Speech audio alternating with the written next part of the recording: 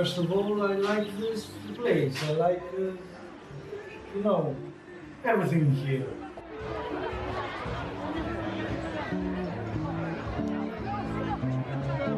There's some really lovely little businesses popping up. I think there's positive changes happening in Beeston. I don't think that we can find in another place in Nottingham. It's a tolerant, modern little town, really. And made me feel very, very lucky to be here and part of this place.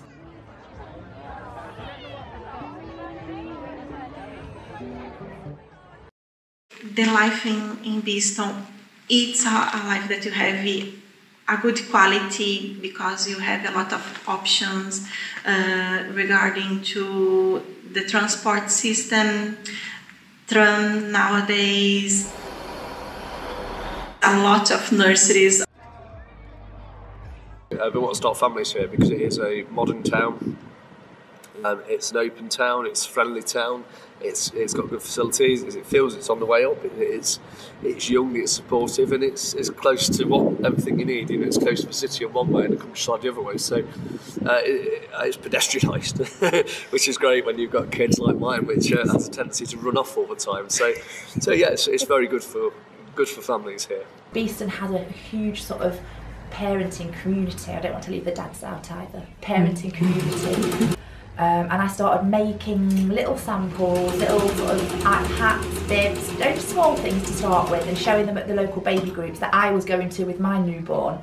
And it just took off from there, really. It kind of was growing quicker than I wanted it to start with. People at the baby groups were saying, oh, can I order this? Can I order this? And I was like, oh God, okay. So I'd go home with my baby and I'd be sat at the sewing machine, breastfeeding, sewing, one-handed, making these orders, ready to take to the baby group the following week, and then it kind of just escalated. And I thought, I've got to grow this because this, you know, I can't ignore the demand. And then so that's how it started. And then I had my second and was sat again. It was like Groundhog Day. I was like breastfeeding at the sewing machine again. But I thought, I've got to do this. You know, I can't not do this because I could tell it's got legs and people want it and people are ordering. So let's just go with it. It just started, a cafe would open and then some kind of artiste shop would open, and that started going. And then also the other side near, is it Broadgate Park, the one up there? All the kind of Asian places that were opening, Korea House and things like that. I'm surprised. I think it's constantly evolving. I'm down by the canal, and yeah, I don't feel like it's a stagnant. It's the high road, like anywhere. There's a lot of charity shops because they don't pay business rates, and the business rates are high. So it's like anywhere, you know, you're not going to get incredible independent shops on the high road unless the council would do something about it.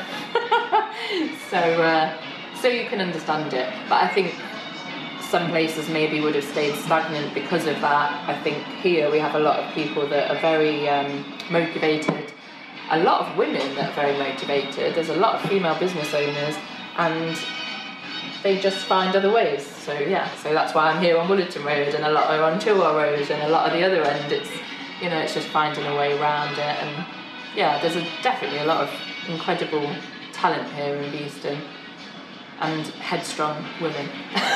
Definitely.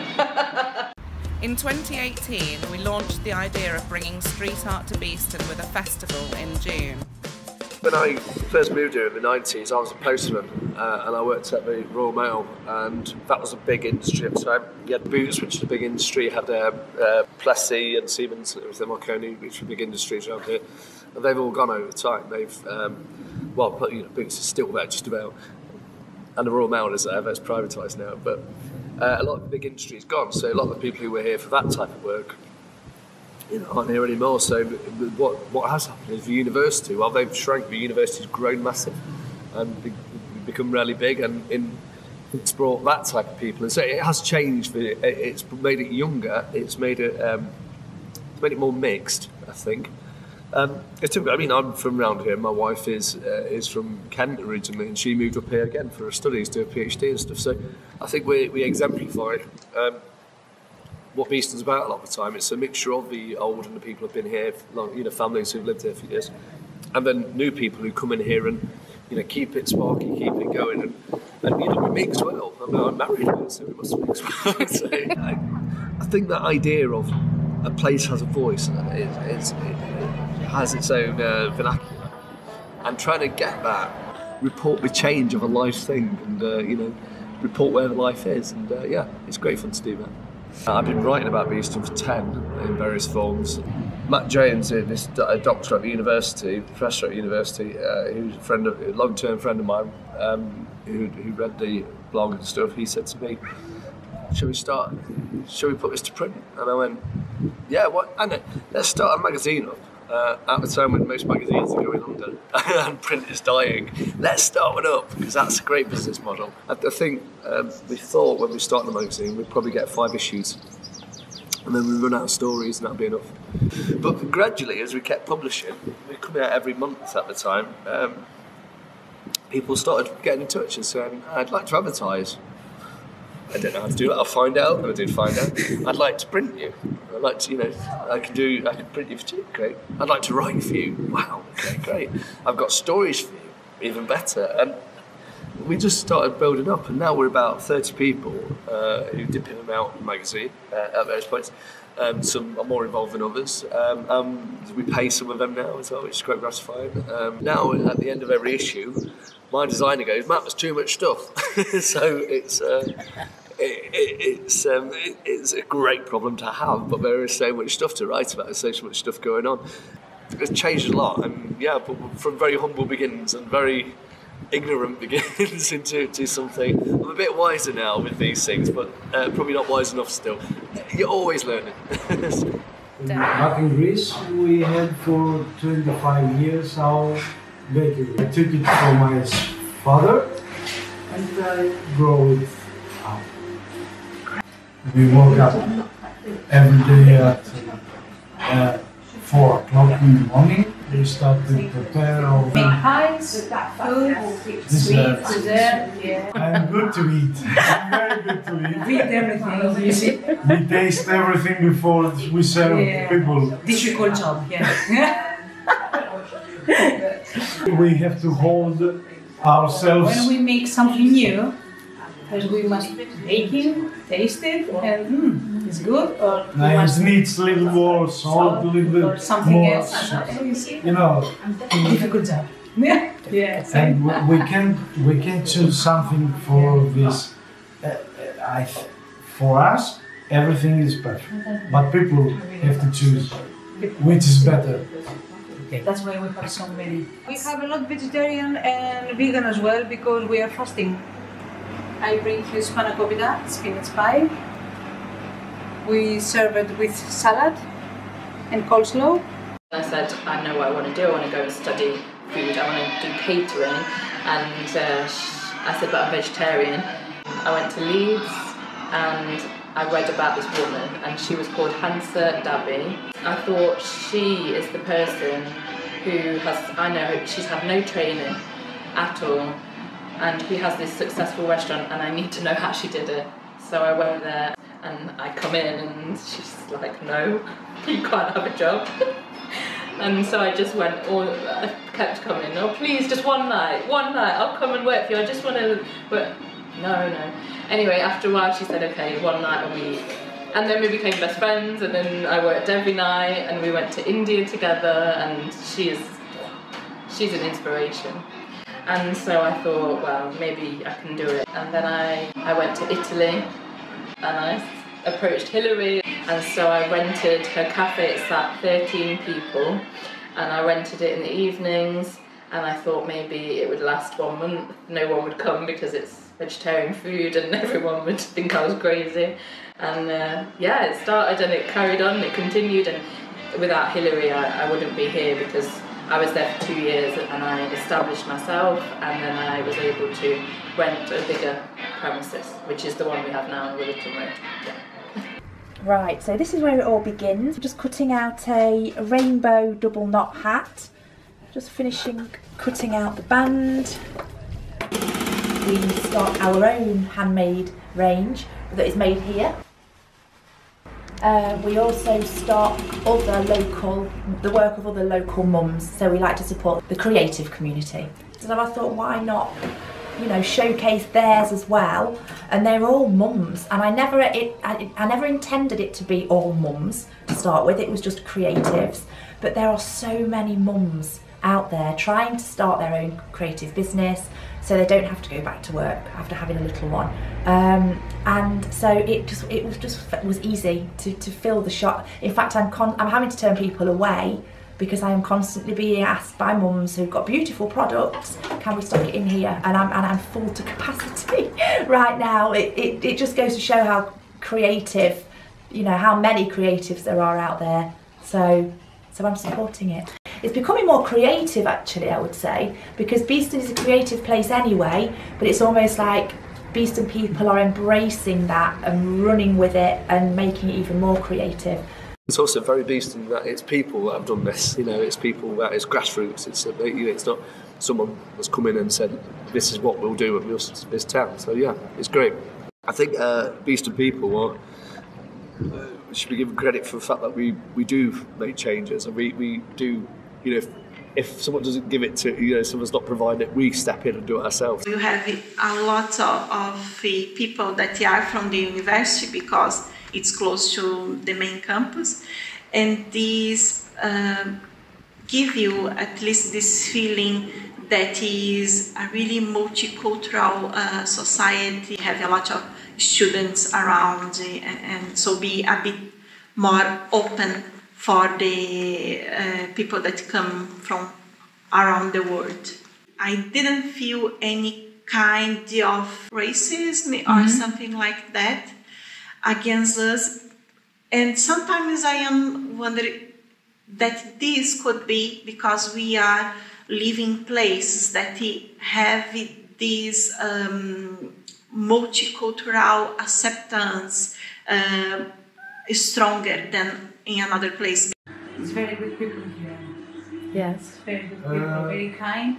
They love us.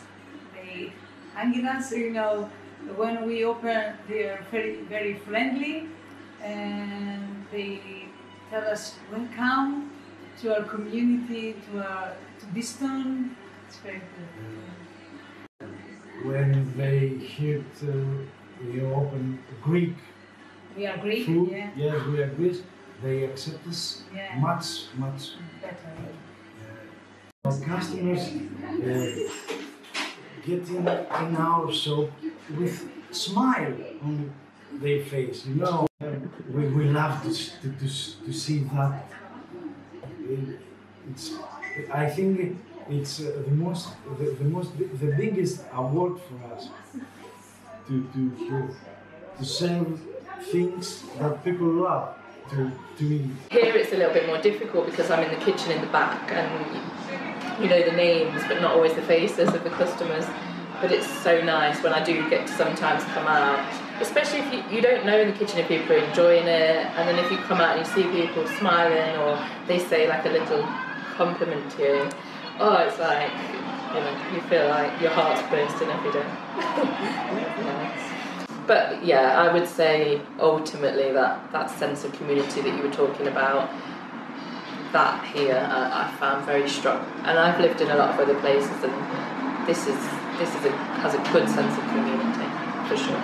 It's that sense of like, again, without Hilary I wouldn't be here, but without those customers that I wouldn't be here, and the constant support of local people, giving you support verbally, but also just coming in and eating over and over again. And I don't think they realise how key that is to us, you know, because we wouldn't survive obviously without them. And there's so much pleasure we take in seeing the same faces come back and enjoy the same things and different things, and the experiences we share with the customers is incredible, really. They make the restaurant. And community. I think of community, I think of food. And you're right, I don't think of food from Beeston, I think of all the people in Beeston that come from all over the world that have said, let me come one morning, I'll teach you how to make chapatis. Or, you know, let me come, this lady up the road, she makes the best samosas, I'll bring you some samosas. Or, you know, it's not it's not Beeston food, it's just the community in Beeston sharing, well for me sharing food. Pistachio, walnuts, all together with spices, and we bake it. And after we put syrup. You look so proud. Yes, I am.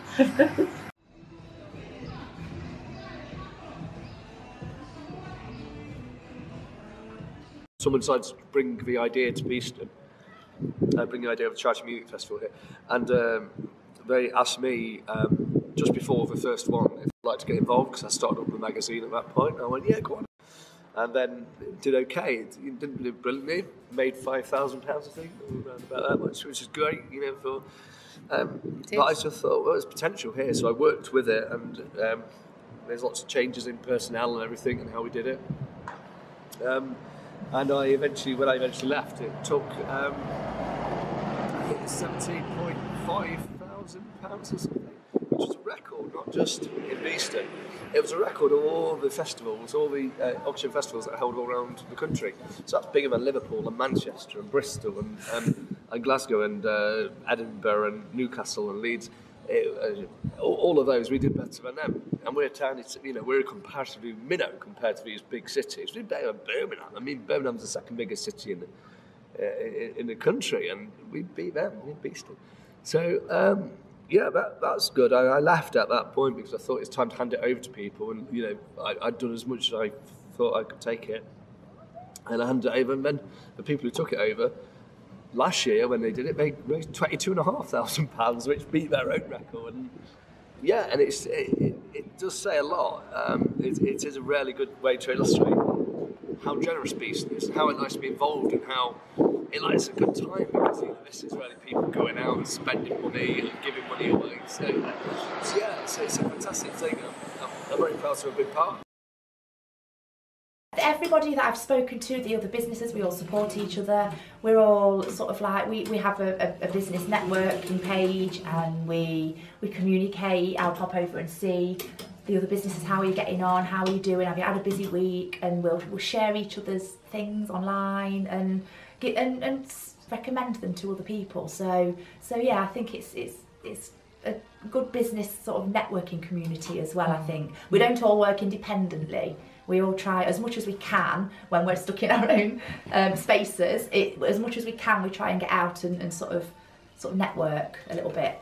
So that's lovely. I think the businesses that are popping up and down Chilwell Road are fabulous. They're all independent, they're all relatively creative, and I just think it's making the street a lovely place to be and to stroll down. And we are so happy to be here. Very, very happy to be here. Beeston, I think it's, as I said before, it's a beautiful place and so wonderful people. They accept us with open hands. We love it here. We appreciate that. We feel grateful for that. I'm quite optimistic. I've lived in places where there isn't that sense, and you do. Yeah, you can live in a place, but it doesn't. You can have a house in a place, but it's only a home when you've got other people around you.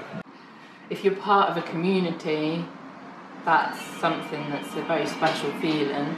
Especially if you don't have a big family, or if, for example, a lot of the staff I work here with now, they have families in other places. You don't have to have your family around you, but if you've got that sense of community, that's something very special. And I think for me, I'm not maybe as involved as I would like to be with community things because I'm so busy here, but for me, I get a good sense of community, or that kind of feeling when I'm feeding people. I don't live just me and Patrick, we have a housemate and his girlfriend stays, and we often have people in the spare room, and I just like a lot of people together and feeding those people. That's my favourite thing. And I think here at night time I come around and you get all these different tables, and usually here they all know each other. And it's so nice, that feeling that, that just, I don't know, we're all connected, aren't we?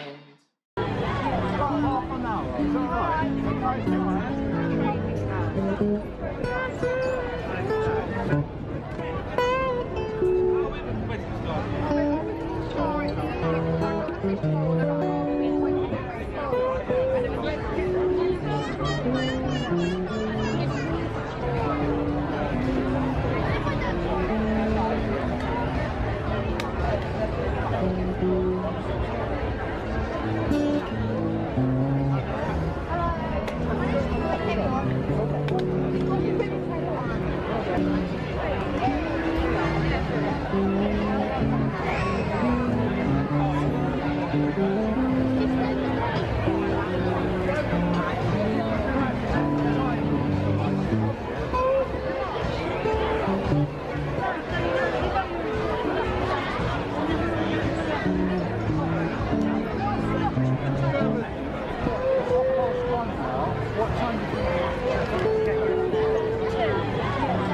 an hour. Is that